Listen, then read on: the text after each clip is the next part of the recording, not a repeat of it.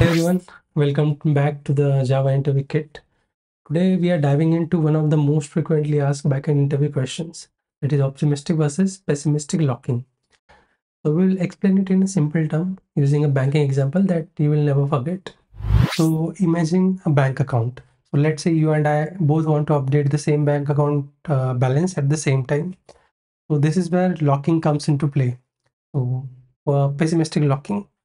So pessimistic locking assumes conflict will happen. So it locks the record before any update. So imagine you walk into the bank and say like, please lock my account. Nobody else can touch it until I'm done transferring my money.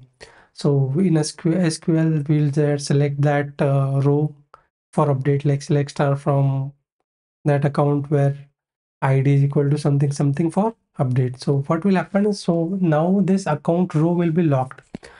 So no one else can read or write until I'm done with my transactions. So when to use this pessimistic locking? So when there is a high risk of conflict, at that time we should use this pessimistic locking.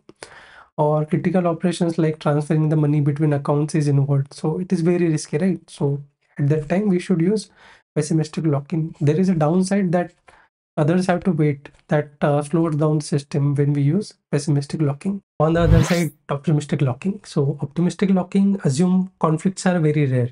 Imagine you quietly note the current balance and version number, do your calculation and then say update the balance, but only if nobody else changed it. So how it works? The account has a version column. When you update, you check the version is still the same. So in SQL, it look like update the accounts, set balance is equal to something, where version and update the version is equal to version plus 1, where ID is equal to 1 and version is a specific version, let's say 5. So if someone else updated the balance, so the version will be different. It won't be the 5.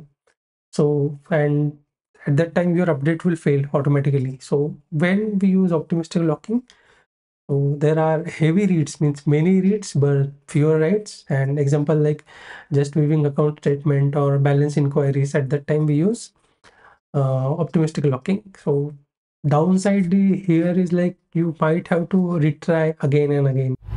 If you found this useful, like this video, drop your questions in the comment and subscribe to the Java interview kit and for more clear explanation of the real interview topics.